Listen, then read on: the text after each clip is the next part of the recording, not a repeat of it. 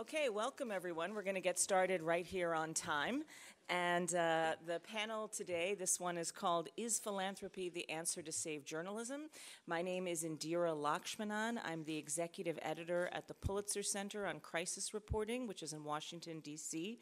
We are a nonprofit news organization that is both a grant seeker, so we get money from foundations and donors for our work, and we're also a grant maker in that we give money to news outlets and individuals, freelancers, staff reporters, and photographers, videographers, et cetera, to make great journalism that we partner with them on. So we're sort of unique in that sense of being a grant seeker and a grant maker, and that's why I thought it would be interesting to have this conversation. So let me introduce a really terrific and distinguished panel. Right to my left is Craig Newmark, who many of you know. He's the founder of Craigslist, a passionate proponent of ethics and fairness, and also the promotion of women in journalism. He's the head of Newmark Philanthropies, and he is a generous benefactor on many news initiatives, including this International Journalism Festival, to which he gave a generous gift of $250,000 to help make all of this possible. So we're all pleased for that. And sitting next to Craig is Vivian Schiller, who is the CEO of the Civil Foundation, and she'll be able to tell you what that is. And she's a former top news executive at NPR, which is American National Public Radio, CNN, New York Times, and has an incredibly distinguished career as a news executive, and now is in the philanthropy space as well. And sitting to her left is the third panelist, who I'm also extremely fond of all these people. This is Alan Rusbridger, who I think a lot of you know too. He's the former Guardian editor-in-chief. Yesterday he had a talk about his new book, Breaking News, The Remaking of Journalism and Why It Matters, and he's now chairman of the Reuters Institute for the Study of Journalism at Oxford. And as executive editor-in-chief at The Guardian, he obviously played a large role in raising money for The Guardian through foundations and membership and other things. So I think we have three really interesting perspectives here about how philanthropy and journalism can work together hand in hand.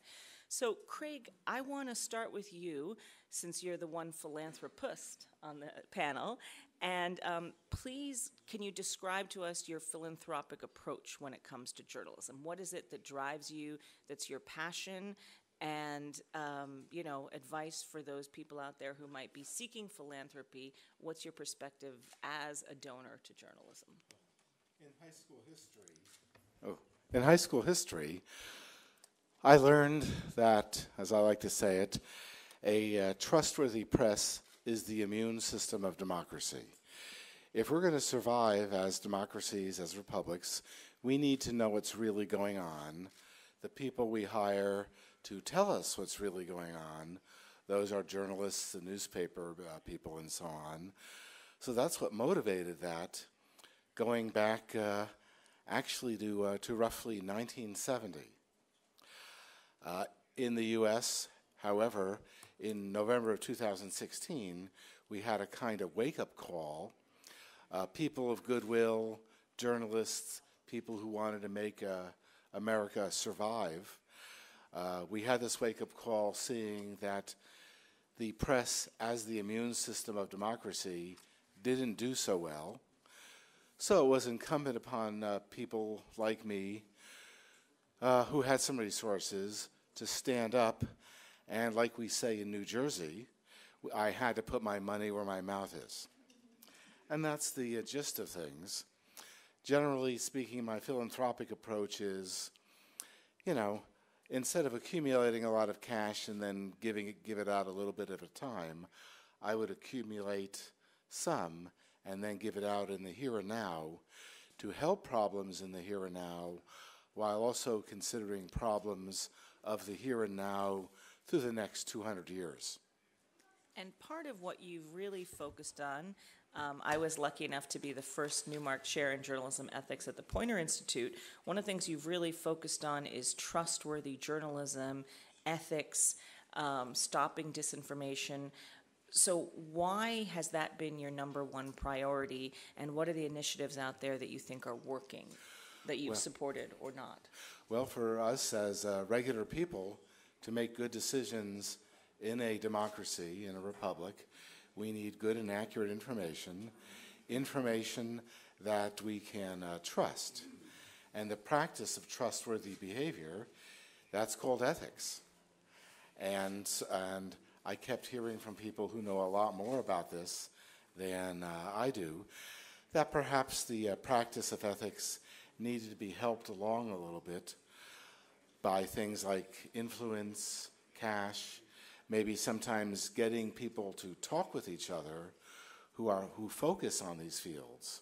For a long time, I've been supporting folks at the Poynter Institute, which in the U.S.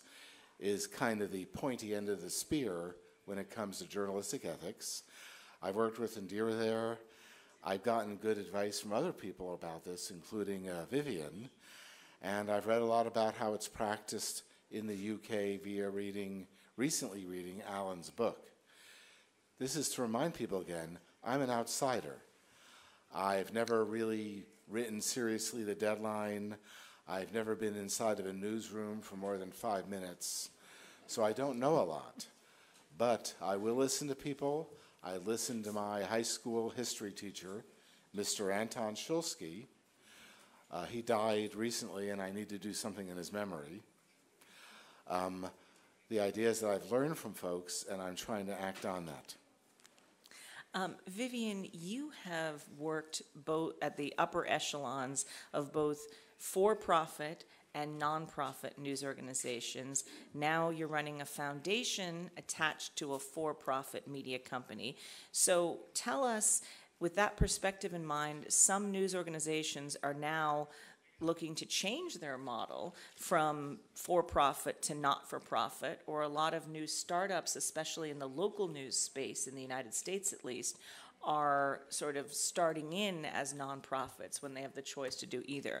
What's your perspective on this? What do people need to keep in mind? Yeah, it's been interesting to watch the development of the decision around being a not-for-profit or for-profit evolve over the years. By the way, before I go on, because Craig was speaking so eloquently about ethics, I feel like I should disclose in the spirit of ethics that I'm also an advisor to Craig, in addition to everything I do. I just wanted to put that out there.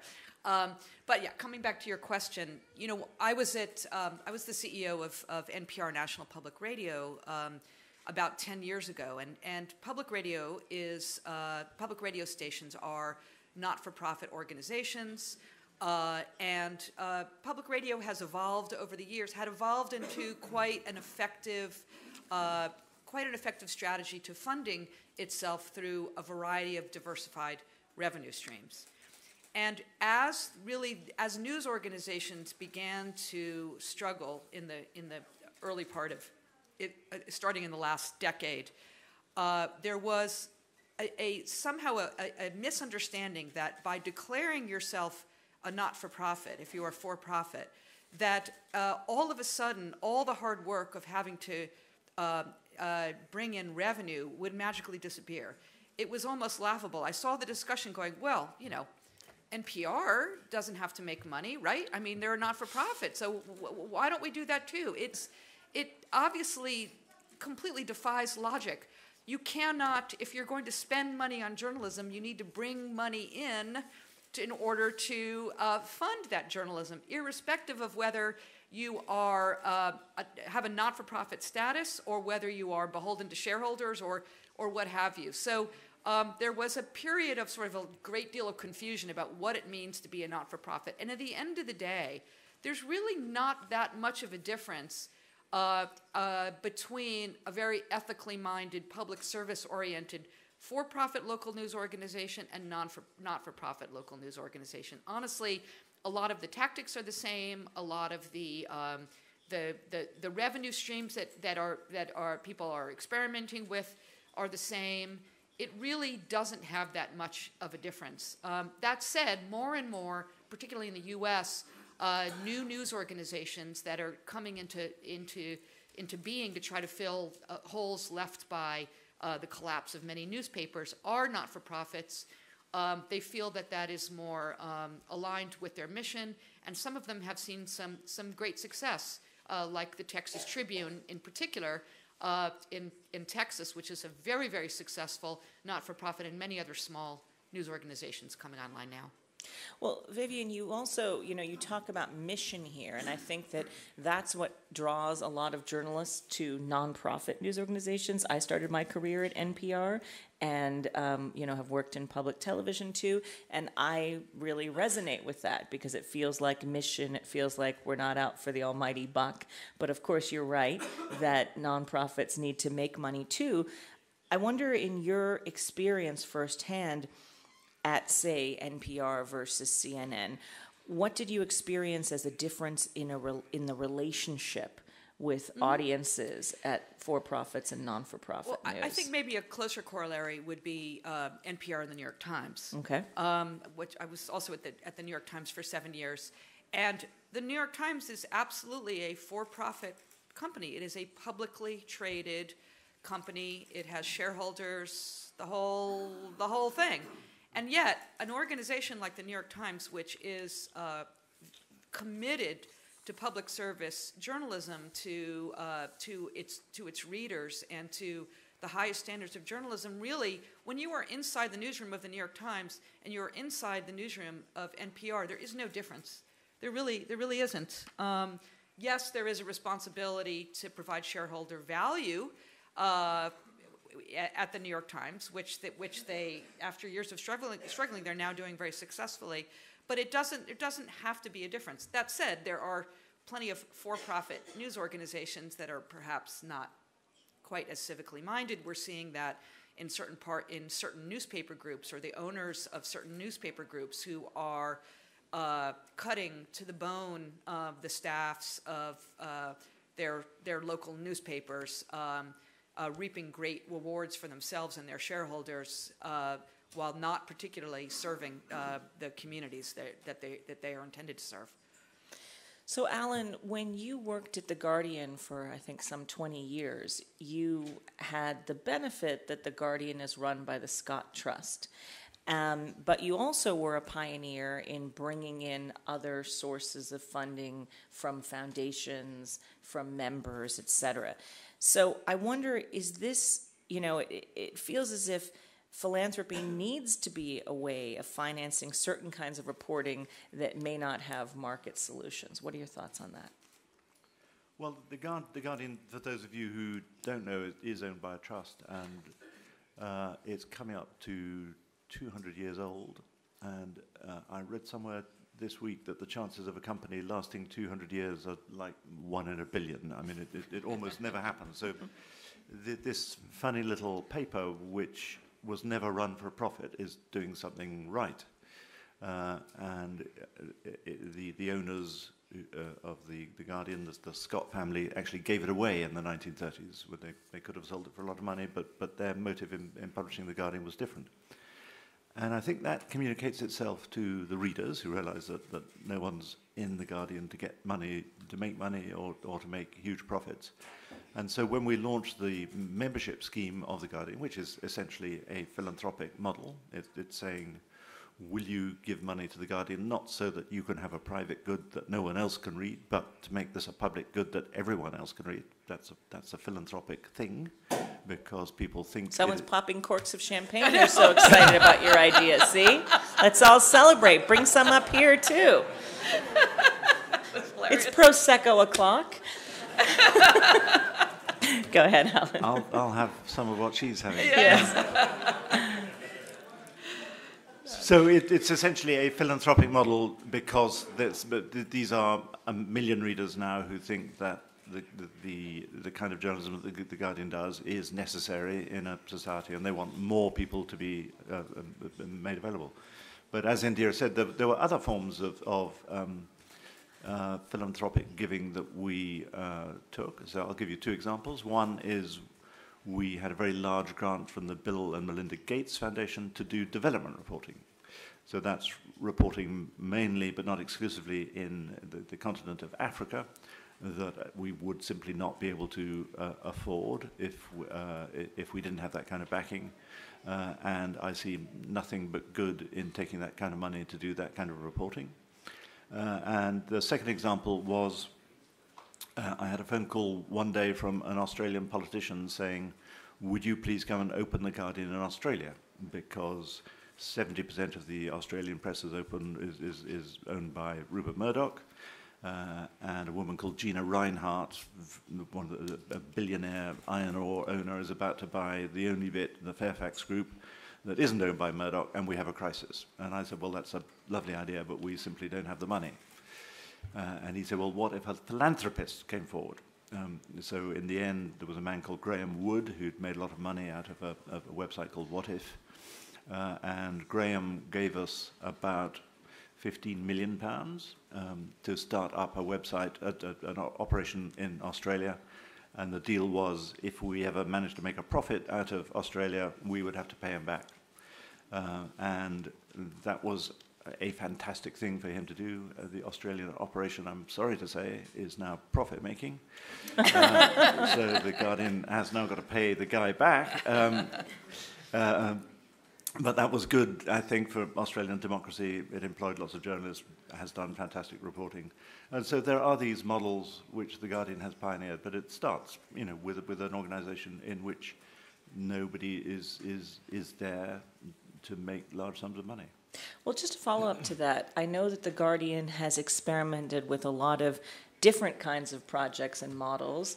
Not all of them have been successful. Why don't you tell us about which were the biggest successes in your view, and those that were failures, why did they not work? Well, I think, lots of examples. We did a thing on modern slavery, and that led us to the building of the stadiums in Qatar, and that was a story that went around the world. Now that was using money that had been given to us by people who were interested in modern slavery. If you go to the Guardian website, there's a large section of it devoted to urban development, how you create good cities.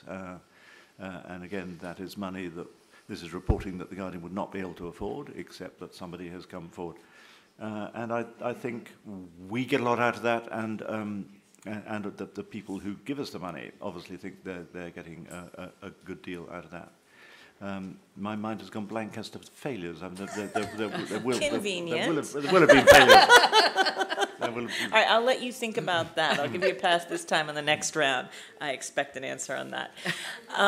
So, that's interesting that you say about people coming forward and giving money for issues they're specifically interested in. And I can say at the Pulitzer Center, we also have that, in that certain donors have said, hey, I'm really interested in land rights, or for-profit policing. And I'm thinking of Omidyar. And so we said, great, those are issues we're interested in. It didn't make us do it because he gave us the money for it. It was something we were already interested in doing. But giving us that money enabled us to spark and support projects, cross-newsroom collaboration at places like the Kentucky Center for Investigative Reporting, Texas Tribune, which Vivian mentioned St. Louis Public Radio, and do this sort of big across the USA project that's been data-driven because this donor was interested in it. Well, as it turned out, we're very gratified because the Supreme Court had a ruling about 2 months ago that was against civil asset forfeiture, against this kind of for-profit policing, and we feel as if, the sort of collective reporting that we spurred through the Midwest, the South, and across the country played a role in that. So I think that sometimes there's some kind of taboo against news organizations taking money for a certain issue, but if it's an issue that they are already committed to and want to report on anyway, it's not like somebody said, hey, we want you to report on jelly beans, and then we had to go around and find a bunch of stories to do on jelly beans. It was something that fit with our mission. So, that's a criticism I've heard before in philanthropy, that philanthropists are putting their thumb on the scale. But I think it's up to the news organization, if that's something like modern slavery, like the future of cities, like for-profit policing that you care about and want to report on. I personally don't see an issue with that. So, Craig, I have to ask you about one of the most interesting books that I've been dipping into and reading lately and have really enjoyed some of the commentary from Anand, and I'm going to unfortunately probably mess up his name. Herodotus? Yeah, thank you. Okay, which is called Winners Take All. And in it, he does criticize philanthropy, and his principal argument is that it's a way for the rich to maintain the status quo, to feel good about themselves, that they're giving away some money for good causes, but actually they're keeping the system in place as it is. What's your response to that? He has a really good point, amplified by recent observations, that a lot of the people who signed up for the billionaire pledges aren't really following through. They're giving away small amounts of money, which over the course of decades might fulfill those pledges, and then might not be doing so. In my simple-minded, nerdly way, I've just decided to start giving it away all during my lifetime, and I've gone considerable length in that direction. The deal is that I do see the U.S. and the world in crisis. People who've been lucky enough to do well need to, as some say, send the elevator back down to help out people who need a hand in the here and now. So that's been my focus. Specifically when it comes to funding journalism operations, I start with some of the ethical principles propagated only in the last year and a half by the American Press Institute, basically saying that the default position should be unrestricted funding. So that's my normal model. Some of the exceptions are that, like anyone, like any citizen can stand up and tell a philanthropic grantee of funding, they can say, hey, practice good journalistic ethics. They can go ahead and say things like, anyone can say, perhaps focus in certain areas. You can't, as a grantor, I cannot say anything like, show me or give me pre-publication access. And for the most part, I can't even say, please do the following because it'll be really funny. Although I have whatever happened to that penguin logo you were going to use for Newmark Philanthropies? That was funny. Well, the logo that something I proposed for the CUNY School of Journalism, since it's named after me. In the U.S., a lot of people know that there was a long-running TV show. One of the characters was a stunningly handsome man, character named George Costanza, played by Jason Alexander. And I've requested that the picture of me there be actually one of Jason Alexander playing George Costanza. I don't know if that's been successful. Monday was April 1st. I could have changed it for the day. So I'm hoping something like that happened. Oh, and some of the swag handed out by the university is one of these. Most of you are too young to recognize this is a plastic pocket protector. This, as a nerd growing up in the 50s, this is what I wore in high school, as well as thick black glasses taped together. You don't even have a pocket.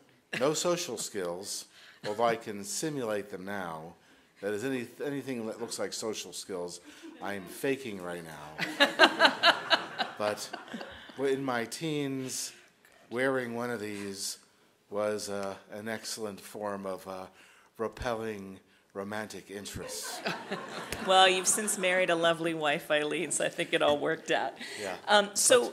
Go ahead. I'm sorry. Yeah, again, the deal is that default position, no restrictions on what kind of reporting is done. But like any citizen, I can suggest that the organization practice good journalistic ethics.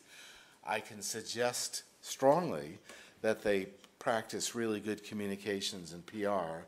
And I can suggest that any grantee work with other people, other grantees doing similar work, most importantly, I keep telling journalism organizations to protect their people and to work with other organizations to protect each other's people, because journalists are at risk throughout the world.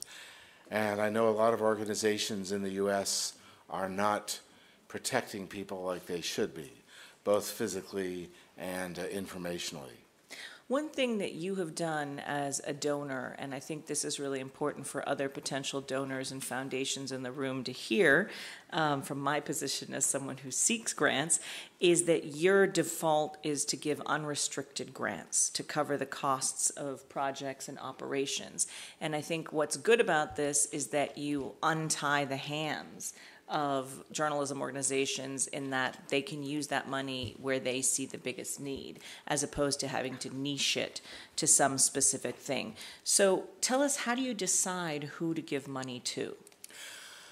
I'm an amateur at this, but I'm a talented amateur. I have lots of people to talk to who know the business. I have a pretty firm idea of what's needed, at least in the U.S. Importantly, I have some idea of what the news business is like in the U.S., maybe a little bit in the U.K., but otherwise my ignorance is vast. So I've been learning this somewhat intensively for 12 years, even before I knew I was learning things. And then I can rely on folks like Vivian. There's Jeff Jarvis in the audience there. Sally Lehrman is around here someplace. There's a lot of people I can talk to fill in the gaps of my knowledge. The only disappointment I've had is that none of the experts I've been able to talk to in journalism are funnier than I am. So that's a low standard. Yeah. I think Vivian's pretty funny, and she's one of your chief advisors. I think she's pretty funny. So Vivian, though, on a serious note, I'm not going to try to be funny. So I have a question about how, the notion, at least in the United States and in many countries in Europe, has shifted that journalism is not just about budgets are being cut and, oh my gosh, we're all going to lose our jobs and we're not going to be able to cover important stories anymore. It's not just that. It's now being framed as there's a threat to democracy if journalism goes down the tubes. So there are some funders who've sort of come out of the woodwork recently supporting journalism because they really want it as it's a proxy for supporting democracy. So is that some place where you see philanthropy able to fill a gap? Is that the way we should be framing our asks? Because I just heard at another panel someone saying, don't frame it as we poor journalists, sad, we're all going to lose our jobs. Right. Frame it as what's your mission? I would actually frame it in a slightly different way. But before I have yet another disclosure, I could just keep going with these disclosures, which is I'm a member of the Scott Trust, which Alan mentioned, which oversees the GAR. So I just feel like I have to get all these disclosures relative to the other panelists out there. And my last disclosure is I'm very good friends with Indira and love hanging out with her.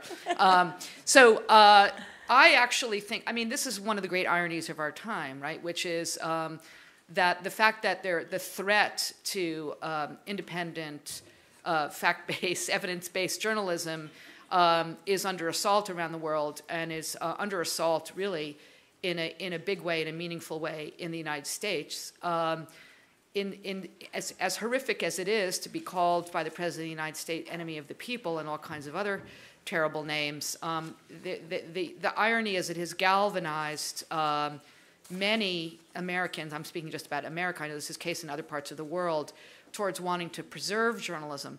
But I agree, it is not, and it should never be framed, oh, poor journalists are losing their jobs, make sure they can put food on the table, all of which, by the way, is true. It's not about the journalists, it's about the public. And I sometimes fear that messaging gets lost. This is about making sure the journalists we are merely the vessels through whom we ensure that, again, let me just speak about the United States, that democracy is preserved by making sure that the public has the information they need to participate in that democracy, to take part in their society. That's what this is about. So when we talk about the fact that the White House has stopped doing press conferences, for example. You know, it's not about boo-hoo the poor journalists, it's boo-hoo the poor citizens of the United States who are not getting this information. You know, that's why there is, sorry, I'm a little bit of a soapbox here, but, you know, that's why this lawsuit around Trump blocking people on Twitter is so important. A lot of people are saying, oh, who cares if he blocks you on Twitter? What's the difference? At this moment, that is the main vehicle, communication vehicle for information from the President of the United States to the public. Anyway, so to me, that is what the mission and the pitch, if you will, to philanthropists is and should be. And again, the good news in a dark time is that more and more individuals, high net worth individuals, are stepping up because they see that risk and they want to fund that good work. Craig is one example. Others, another example is, for instance, Laureen Powell Jobs. Through the Emerson Collective, they have substantially stepped up in their giving. There are lots and lots of new initiatives that are coming into existence in the United States, getting a lot of funding from philanthropists and from individuals like Report for America, which is sending report. I'm on their board too. Which sends reports. Which sends out. It's a not-for-profit though. I don't get paid. Which sends out reporters into communities. Or the American Journalism Project, which Craig was one of the funders of, which is going to try to replicate the success of Texas Tribune in other parts of the United States. So to me, that's what we should sort of the focus, the education and the pitch to philanthropists should be. I just wanted to comment on one other thing. Indira, we were talking about generals. Of course, anyone that wants to give money, general support is always the best way to go, because news organizations need to pay their rent as well as, you know, send reporters out on great projects. I'm not sure I completely agree about the notion of funders suggesting reporting lines, even if it's worthy reporting lines. Mm-hmm. I don't. We can debate this later if you want to, but actually I have a slightly different view. I'll just put that out there. And say no, I also have many thoughts on this, yeah. So I take that and I appreciate it. I do know that restricted grants, though, are often the way that many funders prefer to give, and they restrict it to certain topic areas. No, that's not my preference.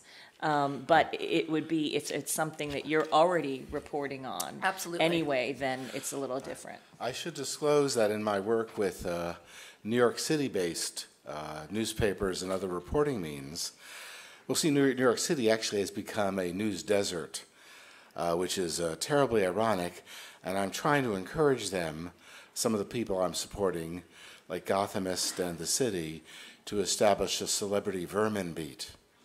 Because in New York, there are things like Pizza Rat. Yesterday, we heard reports about the 14th Street and 6th Avenue raccoon.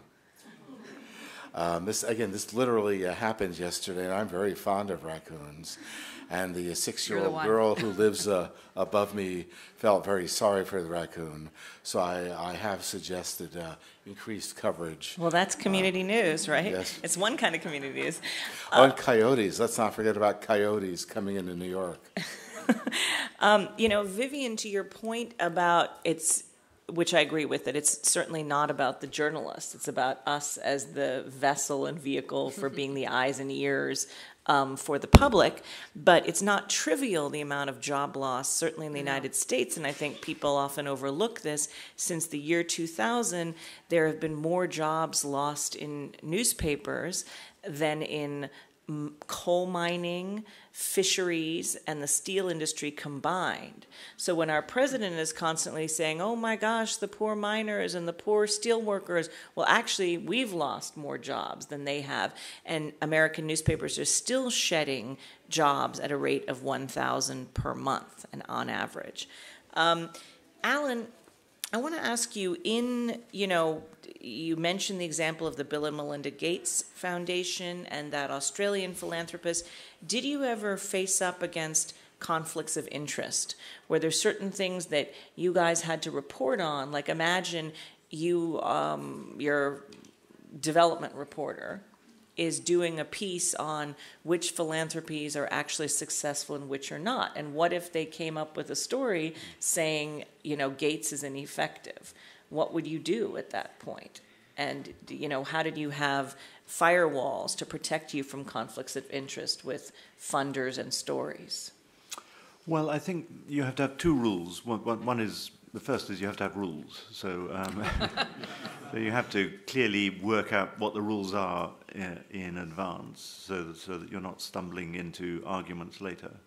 And the second is you have to have transparency. So you have to publish those rules and make sure everybody understands the terms of trade. And you have to flag the pieces so that people can see how this is paid for, and they can go and look at the rules. So everything is transparent and rule-bound. Well, I think once you've done that, most journalist organizations, most newspapers take money from oil companies and from car companies and from banks in forms of advertising. And the story we tell the public, and which I certainly believed in the 20 years I was editing, is that would never influence you. There is a complete separation between the advertising and the editorial. Now, there are examples, regrettably, where those barriers have broken down, and there's a sort of meta-argument about the framing of a sort of capitalist narrative. But nevertheless, as journalists, we should be robust enough to have a complete separation between advertising and editorial. And if we could do it for that, why can't we do it for philanthropy? Why does suddenly our standards weaken because Bill Gates is giving us the money as opposed to Shell or Audi or Volvo or BMW? So I don't think it should be a problem, as I say, if you have the rules and if you're transparent about them and everything is clearly labeled. Have you thought of any experiments that The Guardian did that weren't as successful as you would have liked? I'm not trying to put you on the spot, but for this audience, I think a lot of people here are thinking about how to take money, when and if to take philanthropy, and it would be useful, I think, to hear what are the more successful models and what are the ones that maybe didn't work. I was racking my brain, and actually, I think the strictly philanthropic models I felt fine about. We were only taking it in pursuit of reporting that we would have liked to have done anyway, and that we believed in. The stuff that I felt uneasy about was so-called native advertising, in which, so at one point we had a very large corporation who wanted to be good and to do good and to be thought well of, who gave us money to write about perfectly decent things. But it was always there in the background that was... paid content. Yeah. Wait. So they were having Guardian reporters do it, as opposed to having outside people whose bylines looked like reporters? Yeah. And we did it, and I felt always a bit uneasy about it. And of course, there always comes a moment when somebody on your staff deliberately decides to have a massive go at this company, almost to test, okay, the editor's very good at speaking on panels about this kind of stuff, but what about if I write a column that is absolutely 100% targeted at saying this company is evil? And of course that happened. And did it publish? Did the column get published? Of course we had to publish it. I rang him up and questioned his motives. Why? Can I just ask why you're writing this? And he said, "Well, I just believe this company is awful, and I'm horrified that we're taking money from it." So, but we published it, and when we did our Keep It in the Ground campaign, which was about climate change, and it was slightly. What we were trying to do was to target the good guys. We thought there's no point in trying to get divestment from fossil fuels from big banks. They're not going to listen. But if we go to the good guys, it's the peril of being a liberal, that people will always be horrible to liberals because we might change our minds. And so we targeted the Wellcome Foundation, wonderful medical foundation, and the Bill and Melinda Gates Foundation, and said, we don't get it. Your mission is to go out and solve the health problems of the world, and yet you've got hundreds of millions of pounds invested in the biggest killer. in fossil fuels. There's a sort of mismatch there, and we ask you to divest. And we were fairly aggressive in targeting the Bill and Melinda Gates Foundation, and we got all our readers to write personal letters to Bill Gates, and I'm sure he was absolutely sick of us doing that. But we didn't hold back because we thought, well, we mustn't upset Bill Gates because he gives us money. We full-throatedly targeted him. Interesting. All right, I'm going to ask you all a quick lightning round of questions before we go to the audience. So, folks, please be thinking of the questions that you're going to want to ask.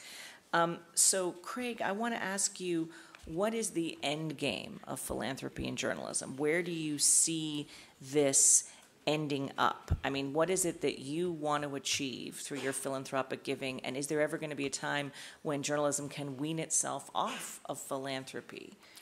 Well, or are we just in a world where, because of the internet and the death of print advertising, that, we're doomed? I want to be able to pick up a newspaper in some form, digital or otherwise, and to be able to trust it. Mm-hmm. That's especially true of Wikipedia, where facts go to live. But that is the new normal to which I'm dedicated. And I may not live to see it since I'm in my final years. I think that's a bit of an exaggeration, but okay. But that's the target. All right. Vivian, I want to ask you what you see as the most effective model for applying for grants. And I know you have said that collaborative projects are really, Yes. People like to see news organizations or news philanthropies working together. What is that the way of the future? Well, is yeah, that you just the most answered effective? it, actually. Yeah, absolutely. Yeah. Yes. Please elaborate. Yeah. I mean, in my experience on various sides of the getting, the most effective, many of the most effective strategies are about collaboration between organizations. Particularly, Craig spoke about this too, but I've seen it throughout philanthropy, which is good organizations not working with each other to amplify their effectiveness. And the interesting thing is what I learned in the process was sometimes an organization would say, well, I don't want to do a joint grant or a joint pitch proposal with my competitor across town because it's either him or me. But actually, for many philanthropists, the opposite is true, which is if two even competing, say, local news organizations have a collaborative proposal, most philanthropists that I have encountered will reward that behavior by making the sum of the two, by giving more than that each organization ends up with a larger grant than they would if they went it alone. And this is one of the effective levers, I think, levers for good, positive change that philanthropists can make, which is to try to encourage this kind of collaboration where it's appropriate. I'll say from the end of someone who gets foundation money and donor money to do our work, we have then sparked collaborations between different newsrooms. As I said, for that for-profit policing, we have more than half a dozen newsrooms signed up for that, and that's been really exciting to see them work together. And we've also sparked collaborations between radio, TV, and print or digital in the same city. As you say, people who would typically be competitors, but are actually quite pleased in the end to work together because their work gets amplified. So, although we're not philanthropists, we are grant makers, and we definitely take that into consideration. Alan, I want to ask you, is membership, the sort of the form that The Guardian, I think, really pioneered, is that a form of philanthropy too? I mean, it may be individual readers giving $5 or $10, but should we consider that philanthropy? I think it absolutely is. And I think journalism is going to have to think about how it reframes itself, I said this a bit yesterday, as a public service. I mean, it except in a handful of journalistic organizations. It's not going to be about making money in future. Those days are gone.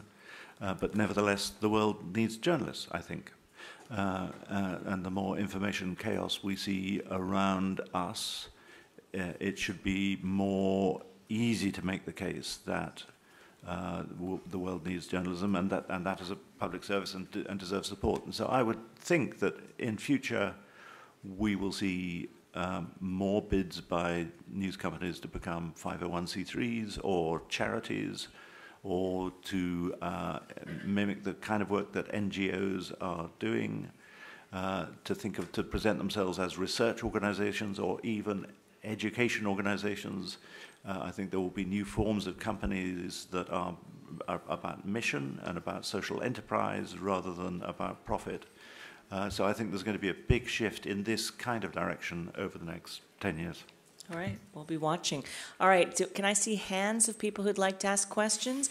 All right, I'm going to take them 3 at a time, and I'll make notes so that we can keep track of them. Is there a microphone where I saw Josh's hand in the back go up first? Yes. So, could you identify yourself, Josh? yeah, Josh Meyer. I'm an independent reporter, but I've worked at the LA Times, NBC News, Politico, et cetera.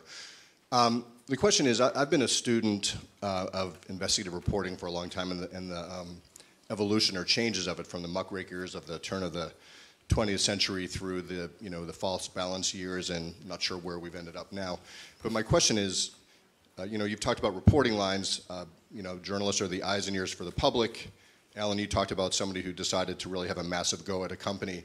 So my question is, for philanthropy, is there a line there, between being the eyes and ears of the public and really having a go at corrupt institutions and despotic regimes? I mean, is there a place?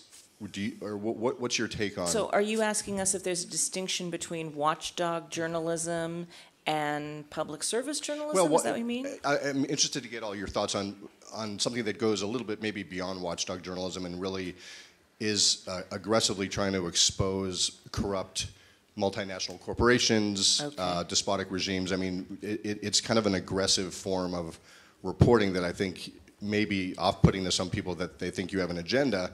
But in earlier times, it was considered necessary for democracy to go after Standard Oil and things like that. So just wondering if that's a reporting line, and where does that line stop for you? Okay, let's take the next question. I'll let the woman with the microphone. Yes. Hi, thanks a lot. I'm Alexander Fanta. I'm a journalist, and we recently looked a bit into how Google and Facebook are funding journalism. Do you work for a particular publication? Yes, it's called netzpolitik.org. It's a German news website, and we collaborated with others, and we actually presented our findings yesterday at a panel. And so we looked into how especially Google is financing journalism, and we all know this because this festival is funded by Google. And they have never really called their journalism funding philanthropy, because I assume it is quite closely tied with their business interest. And for me, the question is, what does that mean for news organizations to accept money that is in some way tied to the business interest of the funder? And what does the panel think on that? And what kind of ethical dilemmas does that offer for journalism? Thank you. And let's take a third question. Is there a lady there with her hand up? Hello. Oh, which lady? You go. No, you're the lady I saw. I'm the lady? Yes, okay. You're both ladies. More than one lady. You're the lady I saw. Hi, thank you. My name is Eliza Anyangwe. I started my own platform focusing on African women's stories, but I used to be at The Guardian, and I pay rent by working at the Bureau of Investigative Journalism. I guess a comment first, which is, it's really interesting how normalized it is now to talk about philanthropy in legacy newsrooms, but you haven't talked at all about the cultural aspect of it, which is those of us who were working, for example, at The Guardian when philanthropy funding started to be taken, were often not seen as journalists. There was this question of, are you in commercial? Are you journalists? And I think for lots of newsrooms that are going to follow in this path, that might have changed because awards are being won. But there is definitely a culture element to be done alongside sort of just taking the money. And to the point that you made about my project benefits from EJC funding to tell development stories, but I often see that the interest is sort of down the river, if you like, in the lives of people who are suffering from the harms of the system, and I find there is less interest in reporting about the people who are causing those harms, and so philanthropic funding doesn't often support that kind of work. And then finally, sorry guys. Oh my gosh, it's three-pronged. I know, but there's three like of the White you, House so press, one for each press of you. office here, press room here. I'm just Three-pronged dividing question. them up evenly. I guess the last question is just this question of the struggles and sort of legacy with advertising going away should have opened up a more even playing field, which means that philanthropic funding can go to anyone with good stories, anyone with good ideas, and yet we find that that funding isn't raising all boats, right? So the things that legacy newsrooms are doing badly, those gaps continue to exist because they continue to suck up the money for philanthropy. Okay. And so how do we redress that balance? Thank you for your comments as well as your questions. All right, so first Josh Meyer, and just Josh as an aside, when I was doing trust work and trust research at Poynter and ethics work, I found that using the word watchdog was not as popular with news audiences and news consumers. They preferred the word guard dog because watchdog seemed too aggressive, like right? Where guard dog is like a nice, guard dog, your boxer named Goofsy who's taking care of the family. So that's just an aside. Who would like to answer Josh's question about how aggressive, journalism, investigative journalism can or should be in the context of philanthropic funding?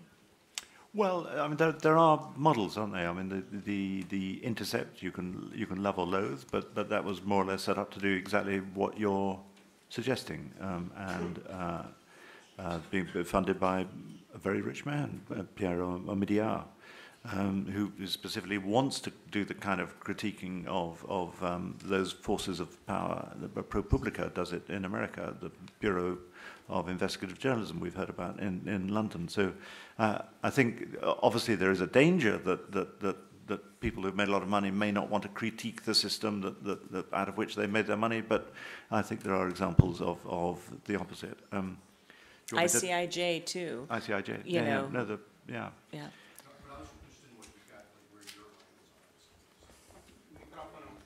So he's saying he's interested in where your lines are. Obviously, you did publish column by your columnist, despite it. Yeah, I mean, as that was an example of a moment where the two clashed, and as an editor, of course, you published the column, and if I hadn't published the column, I wouldn't be sitting here with clean hands talking about it today. But hopefully, any editor worth their salt would do what I did. And did you want to add on either of the other questions? Yeah. I mean, Facebook and Google is a very good question, a very good risk. I mean, it's a very real risk, and that they're spending so much money at the moment supporting journalism, which we like them for, don't we? But it obviously comes with risks. Why are they doing this, and are they buying our silence? And I was on a panel yesterday when James Bull was criticizing the quality of of how we as journalists hold them to account. So I think if we're going to take their money, we should certainly feel free to criticize them, but let's do it in a really sophisticated and meant way. Then there's the... before we go on to the next question, okay. I think Vivian has some I comments on... wanted to just talk about Google. Actually, I mean, I think, yes, look, it's the question of money from Google and Facebook is a really difficult one. I mean, it's so much money and so much good can be done with that money. It seems almost irresponsible not to take it. And of course, in theory, it all comes with, they will, all of the written stipulations say that they have no editorial control, of course. That said, appearance of impropriety or just that sort of soft influence is absolutely a risk, which is why we see many organizations now saying we will not take money Google or Facebook. But I think that the remedy to that is exactly what Alan brought up, which is more reporting on tech companies.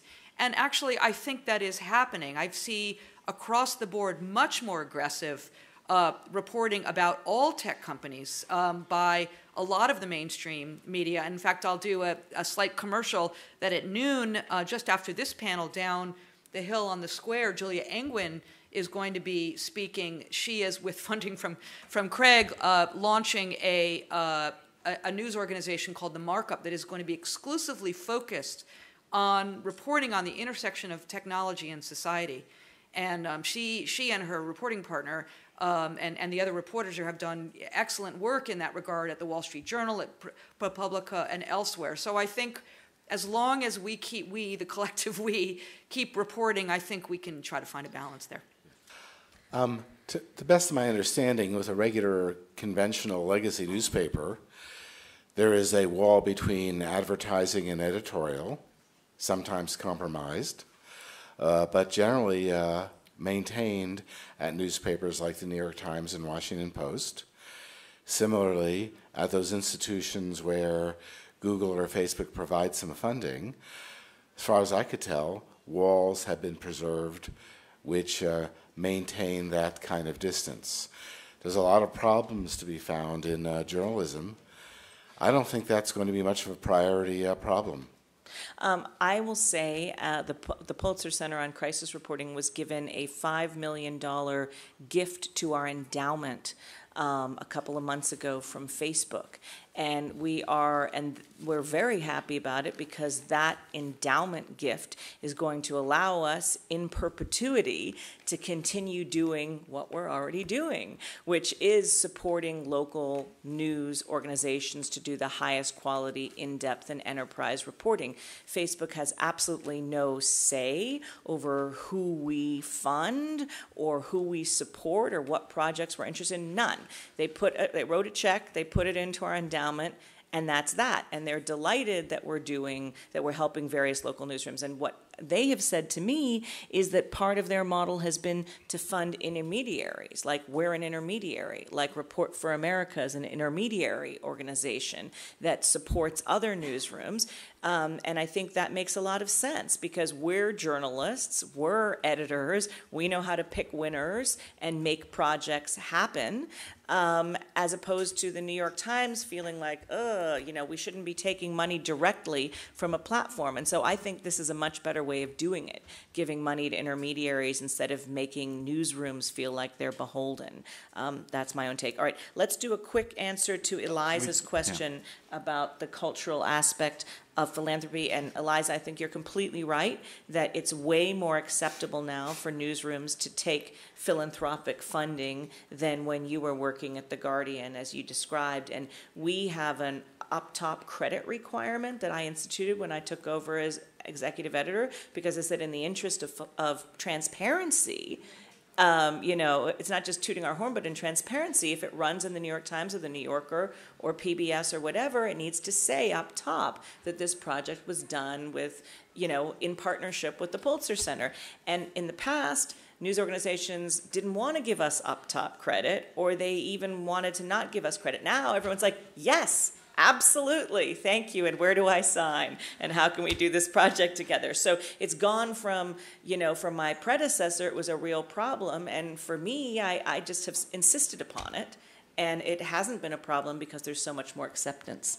What are your guys' thoughts? Yeah, I think you're completely right, Eliza. When we started taking that money, we didn't know quite how to place it within the organization, and I hope those barriers have melted away now, because in the end the work has to be as good as anything else that's appearing in The Guardian, otherwise you're going to damage the reputation of The Guardian. And on the point about sucking up the legacy organization, sucking up the money, that is a danger, and I think it is better to work out what the need is, and then almost tender it. So, in a lot of the Bill and Melinda Gates money was going, I hope, not just to reporters flying out from London with pith helmets, but finding voices in Africa who could reflect Africa back to the rest of the world.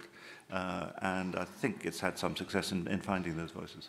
Vivian, any last thoughts on that or some other closing point you want to make? I will cede my time. All right. Craig, thoughts on what Eliza was saying about, that philanthropy is not necessarily raising all boats. You've, of course, helped some groups that, like Julia, who are starting up a whole new thing. So that's not legacy. But do you have any thoughts on that or other closing remarks? I'm a very small funder. I'm trying to use limited resources in my sunset years to do the most good towards contributing to a new normal. I'm only thinking a couple hundred years out, though. All right. Well, we'll have to think about what's going to be permanent beyond a couple hundred years. Please join me in thanking Craig and Vivian and Alan for sharing their wisdom and their insight. Thank you, Indira. And thank you for coming.